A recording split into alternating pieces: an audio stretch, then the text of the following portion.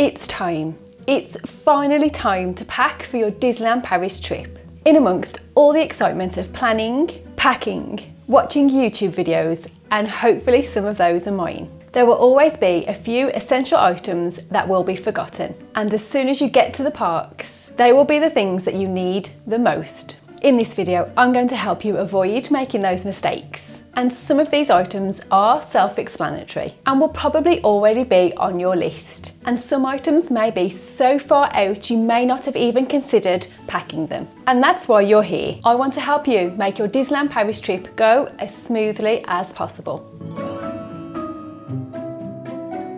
Okay, so you won't need a full-on toolkit, but you will need a couple of handy items that will help you out. And that first item being a pair of mini travel scissors. I don't mean a full-on pair of heavy-duty scissors, as these will be confiscated, but a mini fold-up pair that won't take up a lot of extra space. These will come in so handy when you get back to your room and you need to remove some tags from new clothing items, or Mickey ears, or even getting your kid's new toy out of its packaging before they have a meltdown. And you can pick up a pair for like £4 on Amazon. Another handy tool would be a mini screwdriver keyring kit. Yes, you heard me correctly. So, not only do you need to wrestle the outer packaging of your child's new toy, majority of the time these days, they are actually screwed down into their packaging too. Toy manufacturers, why?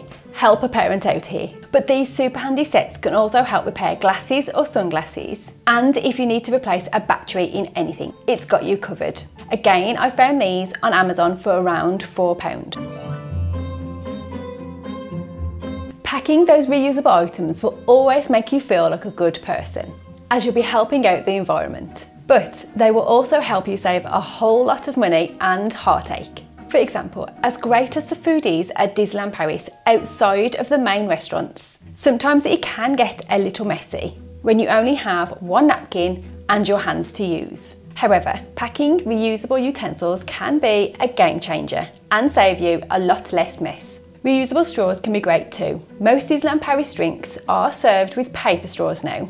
And while I'm all for helping save the environment, paper straws are gross. They get really gummy and become completely useless after your first few sips of your drink. So I like to take my own reusable ones, and not forgetting the little quilling brush that goes with them.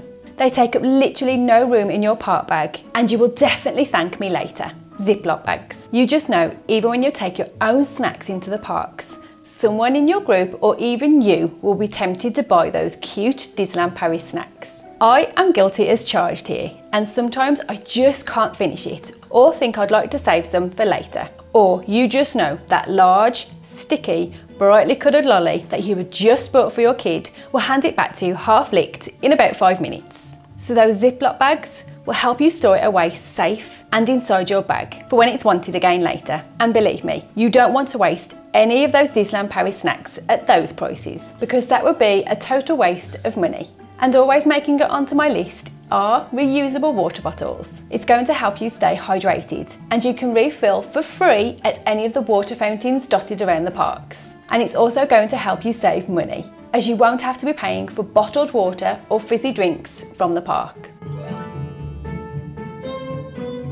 Now for something that most guests at Disneyland Paris find out about the hard way, and that is Disney hurts. And it especially hurts your feet. Now don't get me wrong, it is a whole world of fun, but when you are constantly on the go, riding rides, walking 20,000 plus steps a day, your feet are hot, they start rubbing against your shoes, you have blisters that you never knew could possibly exist. It's good to have some relief before, during and after long days in the park. It's always a good idea to keep some plasters or blister prevention pads in your park bag, just in case, because those shoes that are just fine at home could turn into nightmares in the park and cause you a lot of pain, and no matter how much you prepare, you can still end up with blisters.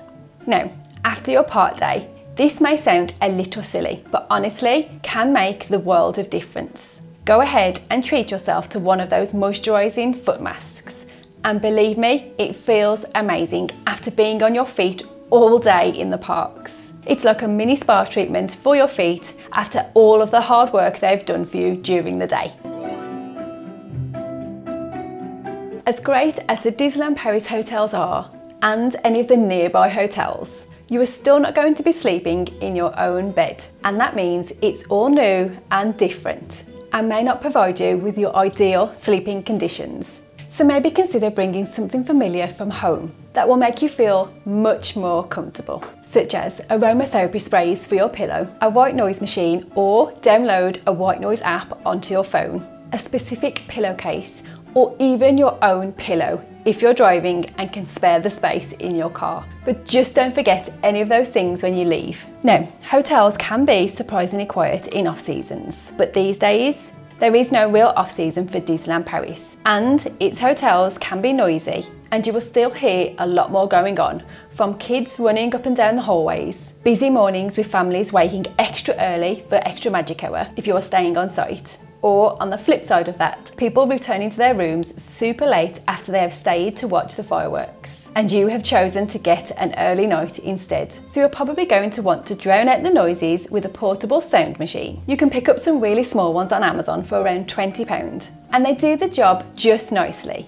But if you don't want to take one or invest in one, there are some really great smartphone apps that do just the same thing, but they just aren't as powerful. Or you could always take some earplugs. Not only are there going to be external noises to your room, but you are also going to be sharing a room with people that you don't normally share a room with back at home. And that wall back at home that separates your bedrooms, well, it's not there. And probably your next best thing will be earplugs. They do a great job of blocking out sound both inside and outside of your room.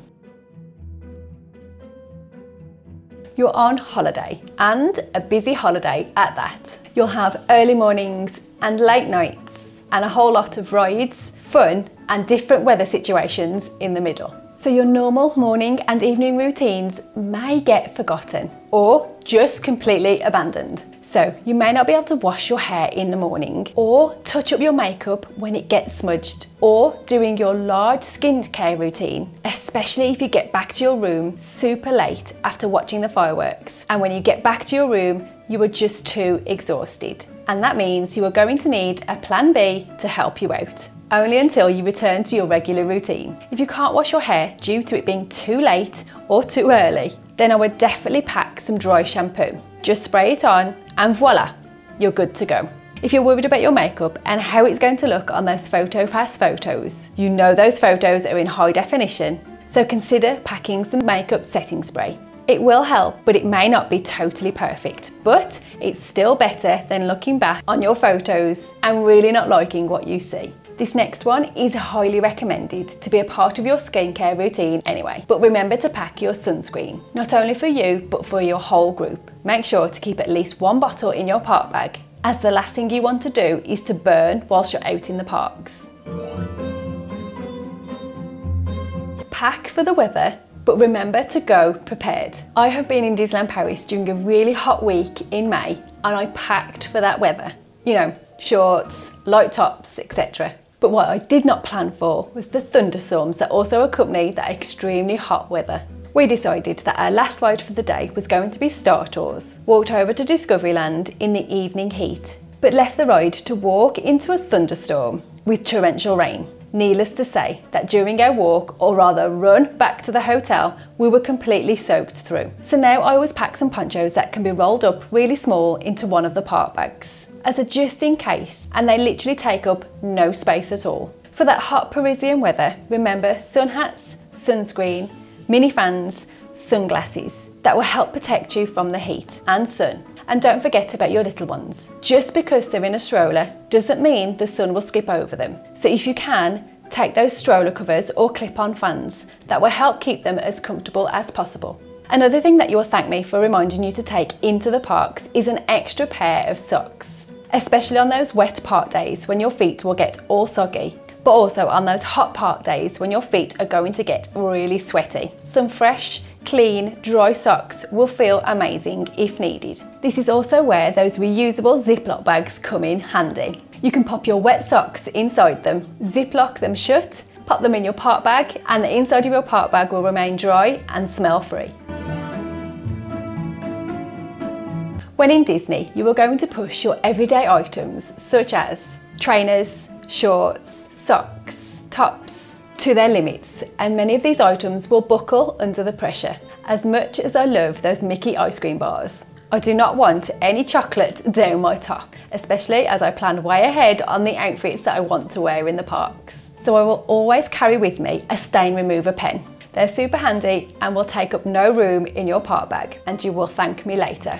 Most Disneyland Paris rooms have mini sewing kits in them that are super handy, but I always take my own mini sewing kit. You do not want to be caught short with a hole in a really precarious place or a strap snapping on one of your cami tops. Take one with you, as you'll always be prepared. You might wonder why this next topic is on the list. You're in Disneyland Paris and there is so much going on, from the shows, parades, character meets, rides all the time, because Disney is not just about the fun stuff. It also means waiting.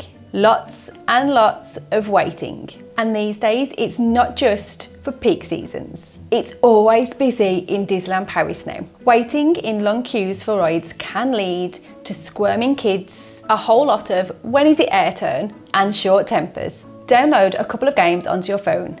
Yes, I know it's extra screen time, but the distractions will help. Or you could play games as a family or group to help pass the time. Or one of my personal favourite things to do to help pass the time, especially if it's around about lunchtime, is to make a mobile order. I can browse through the menu options, place my order, and it will be ready for when I exit the ride. If you want to skip over the lines altogether, use the app to check out the wait times, as they're displayed in real time. Or if you're doing your research on the lead up to your trip, check out the wait times before you even get there to get a rough idea of what it will be like, and then make your plan. If you have any super handy tips that you would like to share, drop them in the comments below and I will feature them in my next video. If you did find this video useful, please go ahead and give it a big thumbs up, and please consider subscribing, and I'll see you again soon.